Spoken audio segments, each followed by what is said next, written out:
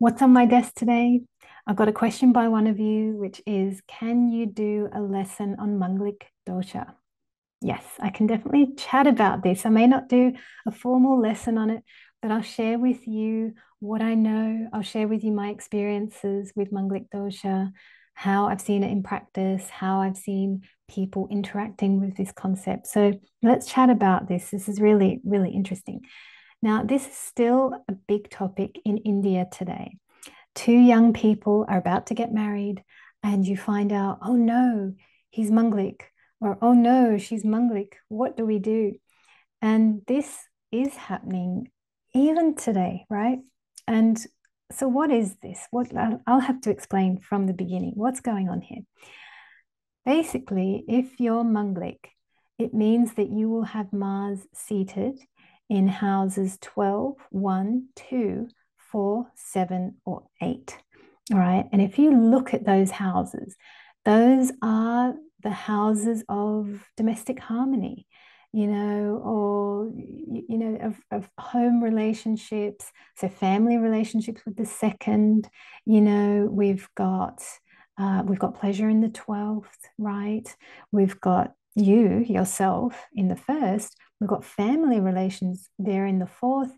In the seventh, we've got marriage. And in the eighth, we are looking at extended family, all that kind of thing. Now, these are areas in a person's chart where wouldn't it be wonderful to just have just all the good, lovely planets and nice stuff and no problems, right? But most people on the planet have got something touching these houses. And, you can, of course, have Mars seated in one of these. That will be Manglik. If you have Mars seated in one of those places, you are Manglik, right? Or if you have, Saturn seated there, Rahu seated there, Saturn aspects, Rahu aspects, all these kind of things. We can have different things interacting with these houses that will cause trouble in places where we would want peace and harmony, especially domestic peace and harmony, right? So, what has been happening over hundreds of years and is happening even now is people do look at, is someone Manglik? Because ideally, two Manglik people should go together. That's quite ideal. And I'll talk about why in a moment. If one of you is Manglik and the other isn't, then that is seen as being a relationship that would be incompatible. Okay, now in what ways can it be incompatible? Well, it can be physically incompatible. Okay, so the two of you might have different physical needs. And yes, that could be to do with intimacy, sure. But it's also even just to do with just energy, just physical energy, full stop. Like maybe both of you like going hiking, but one of you can go on like a 2 hour hike and the other one wants to go on 6 hour hikes, and there's this kind of incompatibility in how much energy each of you has, or your appetite for the world, or your appetite for travel, or how much you go out. Some people love to be at home. They just want to cozy up at home with their books. Some people, they have to go out. They want to go out, they want to do things. And the last thing they want to do is just be stuck indoors at home. So we can see a lot of these kind of things come up with Manglik. Last year, I think it was last year, I had one of you get in touch with me and you were thankful for the reading. And I think I did actually predict the time window in which you were going to get married. I usually predict sort of larger time windows. I don't narrow it down to one day. So just letting you know, when I do predictions, I kind of go long range and I predict in bigger windows. But someone came back, said, hey, yeah, we're getting married. But what has happened is that the family astrologer in India has said, no, these two can't get married. They're Manglik. One of them's Manglik. You can't do it. The wedding has to stop. And I think you had gotten in touch with me to say, look, would you please write a paragraph just explaining your rationale and how you see these two charts? And I said, of course I would. I would gladly write you a paragraph. And I did write a paragraph of how I see things and what I believe. But it's not to say that, like, I would never say that another astrologer's guidance or input is wrong, or I would never ever say that, because that astrologer in India would have a relationship with the family and would know certain things and might know different things to me. And so I would never say anyone else was wrong. But one of the big ways that I see two people coming together is that for me, when two people organically, naturally come together, that is done by the universe, that's done by the law of attraction. To me, that's done by God. And that's the best matchmaking system we have. And I do believe all marriages are arranged. They're all arranged by God. Even the arranged ones are arranged by God, I do believe. And here with this concept of Manglik, one of the things we can see is, we can see things like, will you have a good marriage? We can see that even without looking at a prospective partner's chart. We can see some things about the kind of marriage that you're going to have. I'll give you an example. So I've got the question here. So what is Manglik? We know, and I'll put it on the screen, what the Manglik placements are. Okay. And if you've got Mars seated in one of those places, then you are considered Manglik. And ideally, you marry someone who also has Mars in one of these houses. I've seen in practice couples that have, I'm just thinking of one couple right now. They've both got Mars in the 4th house. They're a terrific couple. And yeah, they've had some challenges in their relationship, but they're very well matched. One way that the whole Manglik thing has manifested in their life, because one of them is going through a Mars Mahadasha, these two have had to move a lot. And that's how it's manifested for them. That's been the chaos and, craziness that they've had to deal with. It's that they've had to move physical locations a lot, right? I've got the question here on my scribbles. Is it a problem to have this Manglik thing, or to be Manglik or not Manglik? For me, I don't see it as a problem at all. And how I read it more in a bit of an impersonal way, in an energy sort of a way. And I've got here, so is it a problem? Yes and no. So, okay, so let's take a look at no, it's not a problem at all. Let's take a look at a sample case. We'll look at Princess Mary Donaldson. I'll share the screen. How do I do that? I always forget. Okay, there we go. There she is. Mary Donaldson, have a look at that. She's got perhaps the best marriage ever. I mean, we've seen the whole world saw the wedding, right? You could probably watch it on YouTube. It's been many, many, many years, probably at least a couple of decades, that she and I think it's Crown Prince, what's his name? Is it Frederick? That's it. I was going to say Philip, but hang on. No, it's not him. It's not Philip. It's Frederick. Yeah. Crown Prince Frederick of Denmark, right? So they're married. They have a great marriage, and I bet all the magazines and newspapers have been trying to tear them down and show, oh, these two aren't getting along. And there's nothing like that. You can search for that. You won't find it. They're as in love today as they were on their wedding day. It is just sublime. It's incredible. And if you have a look here, she is Manglik, right? So she's got her Mars here in the 1st house. Okay, but it's a very happy Mars, right? It's in a Ruchak Yog. I believe that would be a Ruchak Mahapurush Yog even. So it's Mars in Aries in the 1st house here. This Mars can't be any happier than it is. Now, if we look at her D9 chart, right, you'll see that she is Vargotama by ascendant. So she's Aries ascendant here. So that's a really, really good thing to have. Okay, so very much there's a lot of kind of she's in a line. She's, what's inside, what's outside, everything is all aligned, everything is all together kind of thing with this Vragotama thing here. Her internal self, it's kind of like she is at one with her internal self, is how I would read that.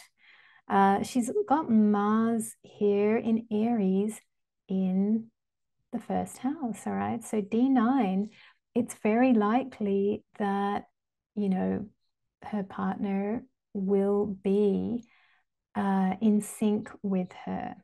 Okay, I was just thinking we could actually look up Crown Prince Frederick right now, but we won't. Let's just stick with her because I'm thinking, what if his Mars is somewhere different?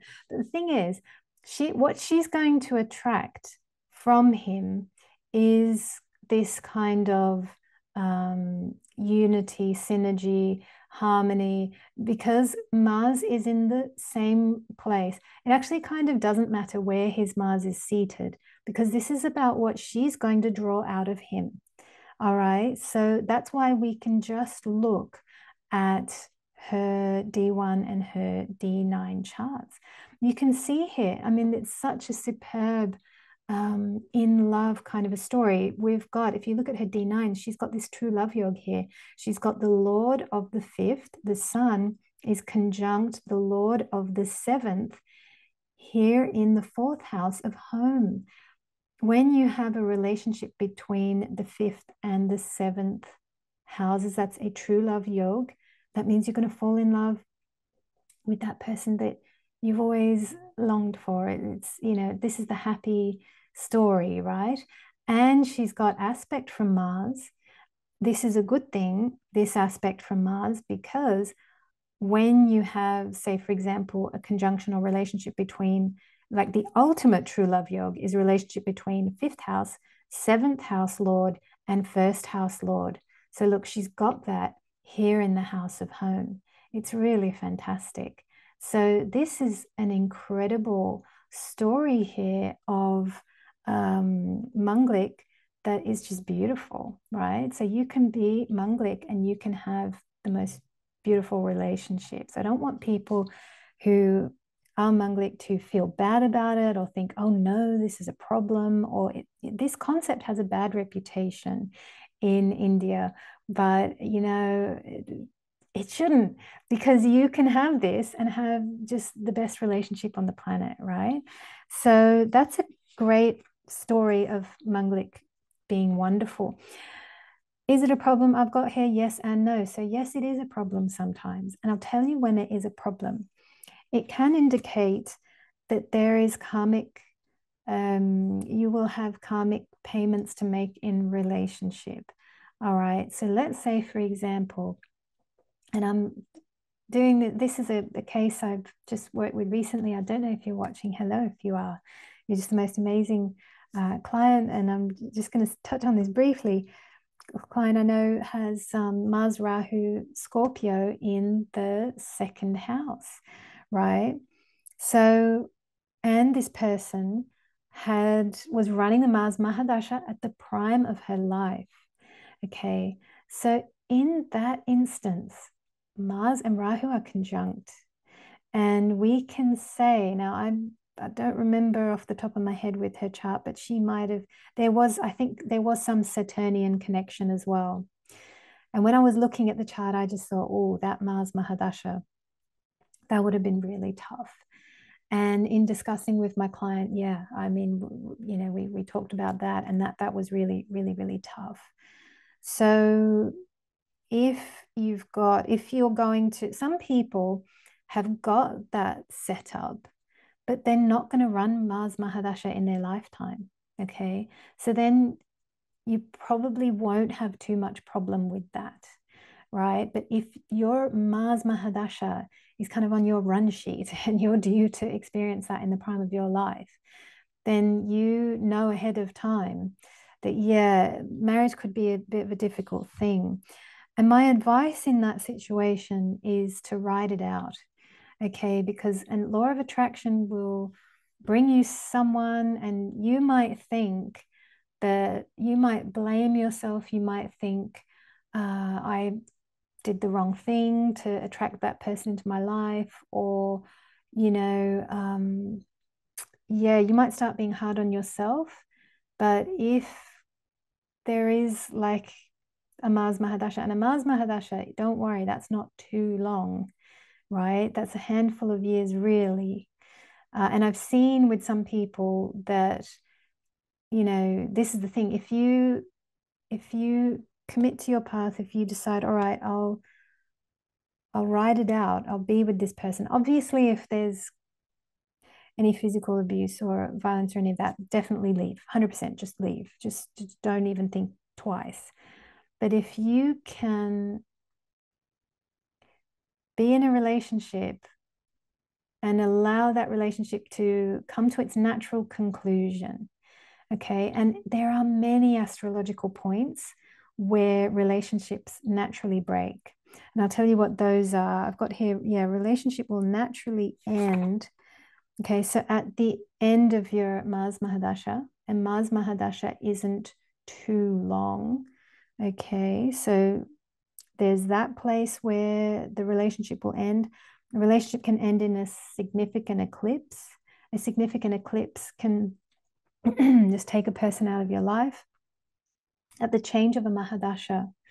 All right. So even if you're running, you're going from Saturn to Mercury, or, what else? You're going from like Sun to Moon or something, whatever it is, you're going from Mahadasha to Mahadasha. At that point, a relationship can end. All right. At a maturation point. Okay. So 36, 42, 48, a nodal return, right? So, well, that's 37, 55. These kind of points, you will find that a relationship will just come to its natural conclusion. And ideally, then you will have, and I say to people, like, have at least a year or two break before you go into another relationship. But if you can have one Saturn transit off, so that's 2 to 3 years of being alone, of rebuilding yourself, of growing, because you don't want a rebound person or any of that. You want to leave that chapter. You want to close out that thing in your life. You want to learn again what it is to be you on your own 2 feet by yourself. You want to know your own vibration, right? And then you'll be ready to go forward in life, to be with people, to explore. Do that slowly, do that gently, But yeah, Manglik is a fascinating thing. And Manglik, some of the good things about Manglik, one of the things I really like about it is that it's like there's power and energy in those people. They're enthusiastic, they're passionate, there's intensity.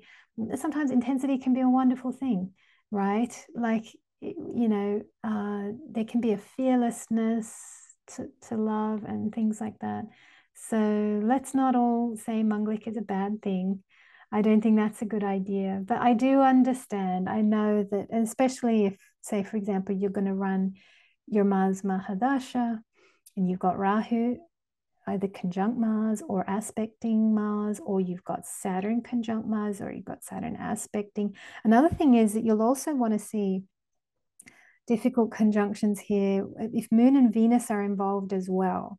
So Moon Mars conjunction or Venus Mars conjunction, because that's a strong, aggressive Mars energy that's damaging the soft and beautiful Moon or the soft and beautiful Venus, right?